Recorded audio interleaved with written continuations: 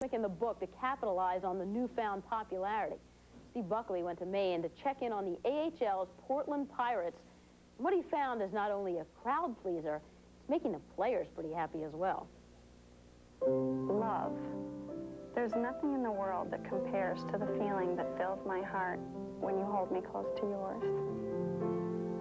By day, Cheryl Brown lives in a world of hearts and flowers, designing greeting cards that are laced with sweetness and sensitivity. Come on, killer! Go get him, Jenner! Oh, I think he's bleeding.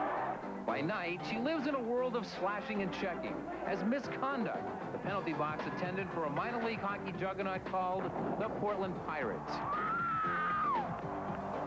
Penalties get called against them, and I'm in there in the box and to comfort them. She enjoys her job, and when we're in a penalty box, you know, we enjoy our job too. Hey, Kevin, I didn't think you'd be in to visit me so early. Right. Well, I know every team I played on, it's a bunch of old men sitting in the penalty box. In Philly, they have the guys with face masks on now, and here in Portland, we got ourselves a good-looking lady with a great set of legs on her. I increase my vocabulary every night, I think. With exotic phraseology. Exotic, that's a good word. I don't mind sitting next to her. Kind of smells sweet, I know that. Geez, where's my manners? I haven't even waited on you. What do you guys talk about? Oh, we talk about the game. She tries to just calm me down and get you going for next time you're on the ice. How you doing? How are you feeling? Go get him, Bruno! Try to ask her out on dates, you know, just the usual things. Have you asked her out? Oh, no. Not enough guts yet. Has a player ever asked you out?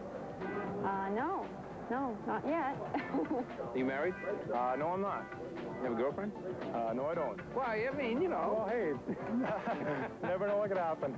With hospitality and service like this, it's no wonder the Pirates are among the league leaders in penalty minutes. It's kind of good getting penalties, actually.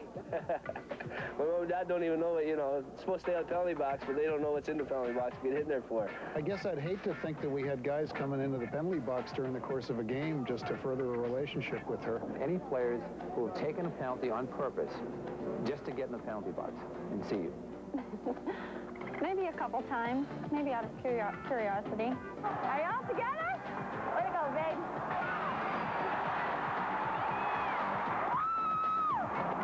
You gotta have fighting in hockey. It's part of the game. I think it was kind of funny the other day when she got kicked out. She let the ref have it. She was, I guess, having some dialogue with him about some of the calls he was making against the Pirates. I just said to the ref, you know, excuse me, sir, but I don't think you might have meant to call that penalty, and he kicked me out. She got a game misconduct for it. She got thrown out of the penalty box. What'd you do to get in here? Konechny did not know where the rebound was.